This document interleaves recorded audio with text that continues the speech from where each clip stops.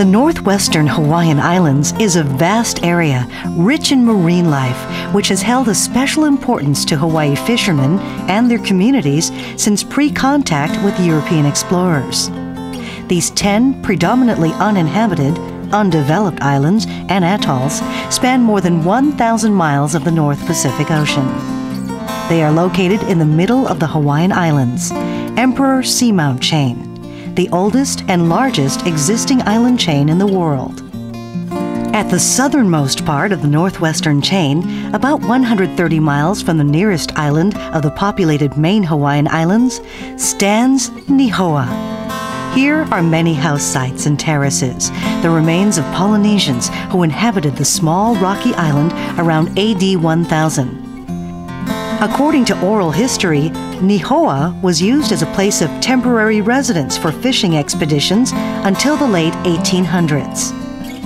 About 180 miles north of Nihoa is Necker, or Mokumanamana, a rocky island where the original Polynesian settlers constructed numerous shrines known as heiau. The island continues to be of outstanding spiritual importance to native Hawaiians today. North of Necker is French Frigate Shoals, the rocky Gardner Pinnacles, and 6 low coral islands and atolls. 18th century Western logbooks say native Hawaiians canoed north of the main Hawaiian Islands to Mokupapapa, which means low reef island, to gather birds and turtles. During the 19th century and much of the 20th century, American and foreign sailing ships exploited the northwestern Hawaiian Islands, harvesting birds, turtles, seals, whales, fish, sharks, pearl oysters, and sea cucumbers. Commercial exploitation by Hawaii fishing vessels began as early as 1917. In the 1920s, the Hawaii-based lanikai fished and pearled in the northwestern Hawaiian Islands. Anthropologist Marion Kelly's father, William Gregg Anderson, was the captain of the lanikai. Starting in 1928 at age 9, Marion spent summers at Pearl and Hermes Atoll, where her family was part of the pearling venture. And these guys were good divers, and they dive down and they spot the shells, big shells, huge things. They would bring the shells back, and there'd be a man on the dock opening them up and then cutting the mussel away from the shell and then putting the mussel into a tray. And then my mother would go through with her fingers feeling for pearls and then sorting them out. The shells themselves, after they dried, they'd chip the coral off of the outside of the shells and get them right down to the pearl shell itself, and then pack them in gunny sacks to ship back to New York for pearl buttons. After World War II, 2 fishing bases were established at French Frigate Shoals. Taking advantage of an abandoned military airstrip at the atoll, fishermen transported trapped fish and turtles to Honolulu markets. One of these innovative fishermen was Buzzy Agard. We didn't have all the technology we have today with saltwater ice makers and, super freezers and deep freeze and flash freeze and all that. We didn't have that. We didn't have much navigation equipment. You would have to navigate by the seat of your pants, dead reckoning. A lot of the fishermen wouldn't go out of sight of land because they couldn't use the instruments. They didn't know how. They'd have to depend on the mountain, so that meant no more than 30 miles out at sea so you could see land to come home. Because once you're out there, the ocean is all one. Where am I?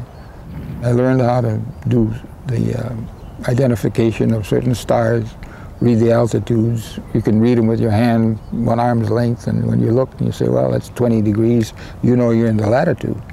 And then you use dead reckoning for your longitude. You figured out, I'm going west at so many hours, well, I should be here south of Nihoa tomorrow at about 3 o'clock. And then you start looking, about 2 o'clock you start looking, where is the island? Leo Ohai, who has been fishing commercially for 61 years, was one of the leading pioneers in the art of aerial fish spotting. In 1950, while owner and captain of the Sea Queen, he transported a small aircraft to French Frigate Shoals to support fishing for big eye scad, known locally as akule.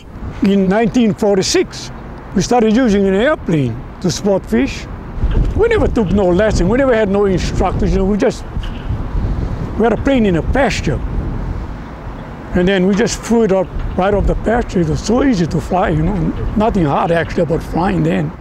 You can distinguish the fish, but it's a different color, you know. You'll find it in a round ball, you know. And if it's a big fish, if it's big akule, the color is different from the smaller fish. Like if it's a hahalaloo, akule, when you see it, it's really red sometimes. You can't make a mistake. But a lot of times you got to be real careful because, you know, you have limu and you have rocks covered with limu, look like fish a lot of times, you know. Well, after flying for years and years, you could spot just about any type of fish. Today, the fishing stations in the Northwestern Hawaiian Islands no longer exist, and new navigational and fishing technologies have supplanted old. We used to have a cooler and throw them in a cooler, a little bit of ice. Well, now we have everything refrigerated. We have all the temperature of the brine is exactly what we want. We know exactly when to take and pull the fish out. It'll be the best quality when we unload it here. We put in a lot of work and care into the fish. A lot of things are changing. But the dangers which have led to lost lives and lost vessels remain the same, as does the allure of the islands. People come into this area, they think they're coming into an area that's sort of a tropical paradise and these great reefs that you can go park. It's some of the roughest ocean in the world. The main challenge out there is trying to stay alive or keep anybody from getting hurt. It's important that everybody knows the routine of somebody falling overboard, well, how to stop the engines and, you know, to turn alarms on and turn the deck lights on, you know, and safety is the first thing. I think you want to prepare about the time when you have the best weather that you're experiencing, so you hope the weather will hold. You have to supply, that is, get your ice, get your food, get your fuel, get your men together, all your gear in good shape, and you depart. Everybody has to be in the right state of mind, positive. I won't take anybody with me if they're not 100% into it, you know. I'll leave them home. It's a lot easier when you're working your way home. Whereas if I start, say, French frigate, and I work my way away from home, after 10 days and you keep getting farther from home, guys start getting depressed, and it's a little harder to keep morale up on the boat if you're getting farther from home. So what I'll do is I'll run for 5 or 6 days straight up, and we'll start fishing and work a bank, and if it's productive, we'll stay there. If not, I move to the next bank. But all the moves, we're getting closer to home, so it's positive feeling that we're getting close, getting to home.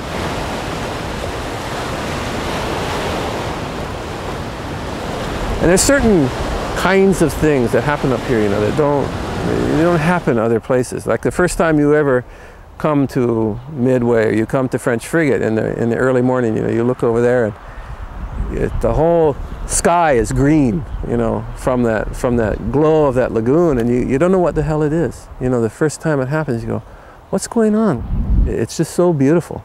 And you don't forget it, and you get the disease, and you just keep going as long as you can. One of the challenges to the Northwestern Hawaiian Islands fisheries has been control of access to the area. In the 1960s and 70s, foreign vessels, in particular Japanese and Soviet fleets, were common in the region, targeting tuna, billfish, precious coral, and groundfish, and greatly impacting these resources.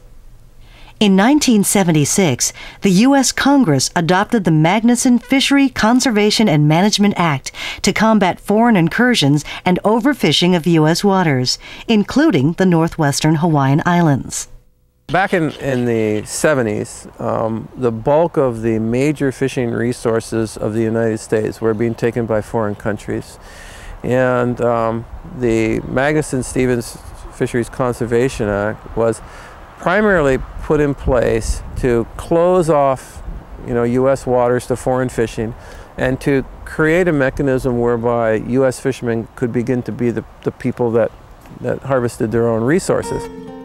The Fishery Conservation and Management Act also established 8 regional fishery management councils to assist NOAA in managing fisheries in the U.S. exclusive economic zone, which extends out to 200 miles from shore. The Western Pacific Fishery Management Council manages the fisheries in federal waters around Hawaii and other U.S. Pacific islands. In the 1980s, the Council established fishery management plans for bottomfish, crustaceans, precious coral, and pelagic fisheries. Precious coral quotas have been set for all known and potential areas where the species can grow. However, there has been no precious coral harvesting in the Northwestern Hawaiian Islands since the foreign vessels were removed. In the 1990s, the Council established the Protected Species Zone, which prohibits longline fishing within 50 miles of these islands and atolls, which are home to endangered monk seals and protected turtles and birds. The Northwestern Hawaiian Islands contain over 3/4 acres of coral reef habitat, or 70% of all recorded coral reef habitat within the waters of the United States. Coral reef conservation and management is a national priority that the Western Pacific Regional Fishery Management Council has worked on since the early 1990s, when it began developing a coral reef ecosystem fishery management plan. This plan aims to preserve the health of the reefs.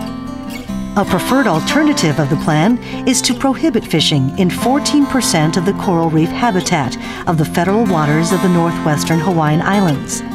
In developing the draft plan, the Council considered the historical uses and cultural significance of the resource to indigenous Pacific Islanders in the Western Pacific region. Bobby Gomes comes from a fishing family and has been fishing commercially for 20 years. He runs one of 7 limited entry vessels operating in the Ho'omalu Zone, the islands north of Necker Island. 10 other limited entry permits, including 2 reserved for Native Hawaiians, are issued for bottomfish vessels fishing in the Mau Zone, the waters around Necker and Nihoa. These 17 permitted vessels in the 2 limited entry zones of the Northwestern Hawaiian Islands produce more than 40% of commercial bottomfish landed in the state of Hawaii. Onaga and Opakapaka, the red and pink snappers, hold particular cultural importance for Hawaiian residents and are an essential item in the Hawaii regional cuisine featured in local restaurants. Bottom fishing is when you send a rig, it consists of whatever, 4 hooks, 10 hooks, whatever you want to put on it, to the bottom. And you put some chum in a palo bag and try to get the pakas and onagas to bite your rig. I got a depth sounder and GPS plotter where you can see your boat position. So when you find the fish, you mark your spot and try to set your boat up, maybe make a drift first. Try to set your boat up where your lines are going to go right through the pile of fish. If they bite good, then you're going to go back up and try to set your anchor so you can anchor over the fish and, you know, try to get a steady bite. You can get a better bite when you're anchored up. Lobster fishing is another limited entry fishery in the Northwestern Hawaiian Islands, which engages about half a dozen vessels for several weeks per year. Harvest is restricted to approved gear, a specific time period, and a predetermined number of lobsters from waters surrounding specified islands and atolls, among other regulations. You throw your trap in the water with bait in it, and in the morning you haul it back up and you look inside the trap, and you're either happy or you're sad. That's pretty much the way it is. It's not like a fish that you can go look for on a sonar or fathometer. It's a fishery with hours. The reason it has hours is that lobster do not typically like to crawl in the daylight hours. They go hide. So you tend to want to have your gear in the water, baited in the daytime. So when night comes, they crawl in, and at daylight, then you start working your gear. So with that, you end up sleeping at night. We pull a trap every 8 seconds, and it's rebaited and stacked and everything, and we set 80 traps in about 5 minutes. So it's real fast, it's real hot, it's dirty, slimy work with baiting with a mackerel and everything. There's eels jumping at you and everything like that, but all in all, you get to sleep. So I would consider it one of the better fisheries. The experience of fishing in the Northwestern Hawaiian Islands creates a unique opportunity for learning about natural resources and their fragility. I think it's very important that we conserve all this, what we have here, because it's something unique. It's probably the only place in the world that we can actually go out and do this and have fresh fish. With the management we have now and the limited permits, I think it's going to be this way for for indefinite, the way we're managing it now, because we're taking extra steps to prevent what's happening on the mainland not to happen here. As Hawaiians, we think of tomorrow a lot. So, you know, fishing's a real sensitive thing for me because it's my livelihood. And when people fish and throw rubbish in the ocean and not take care of the aina, that's what disturbs me. They realized way back when that you had to take care of the resource because that's all you had. You only had these islands and you only had that. If you did something that hurt that, then you only hurt your own food supply. So then they had the kapu system, seasonal, you know, declare this fish in this area, kapu, don't catch any. Even the deep water fish had a kapu. With proper management, the Northwestern Hawaiian Island fisheries will continue to play an important cultural and economic role for Hawaii. We should recognize the achievements of the few who have lived the legacy, facing great odds with determination, innovation, and spirit. It's a very complex business, and it's a business that operates out there that very few people have any idea of what it does. If you stood outside of Tamashiro Market and asked every person who came out where that fish came from, they'd say in there.